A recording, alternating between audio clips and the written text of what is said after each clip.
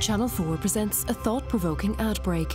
At Channel 4, we champion unheard voices and stand up for inclusion. That's why we've joined with some of our advertising partners to highlight the growing issue of abuse towards customer-facing staff in the UK, of which there are more than 150,000 incidents each year.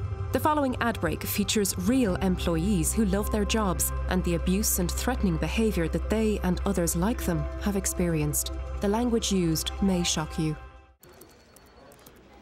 What I love most about working with the general public is the stories. People are absolutely awesome, some are hilarious, some are sweet and kind. Just put someone else on, you're incompetent, love. Good people. Incompetent. You know what that means? And that's what I really love about it. You never quite know what that call's going to be until you take it. Is that what you think, is it? Yeah? It's nice when you can just make that connection with someone. Oh, you're a hopeless, you are. Even if it's just briefly. What's your name? There's something kind of lovely about hearing their experiences. Shut up, you And it's that moment when they say thank you. I slept last night. What's your name, you stupid bitch? I had all the stress and the worry took away from me and I slept. I hope your kids die of cancer, you miserable ball.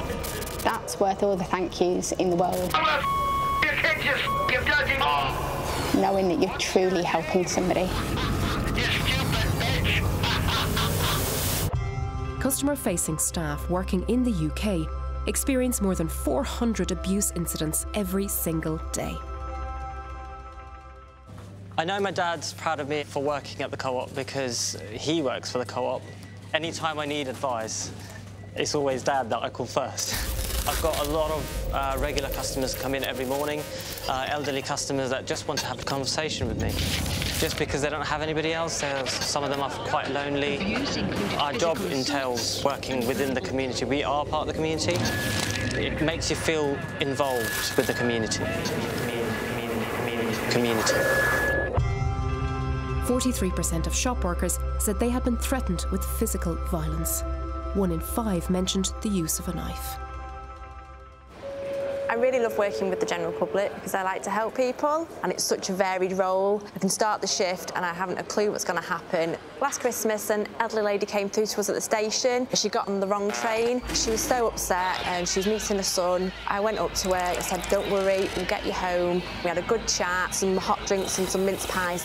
It was lovely to find out what she'd been doing all her life. And at the end she was so happy and thankful. I get a real sense of pride from that. 70% of frontline rail staff have experienced workplace violence in the last 12 months. Fortunately, this type of abuse and violence comes from a small minority of people, but it's never okay. So let's work together to build a more tolerant and mutually respectful society for everyone. If you were shocked by the incidents featured in this ad break or have experienced them yourself, go to channel4.com/Together Against Hate for information and support.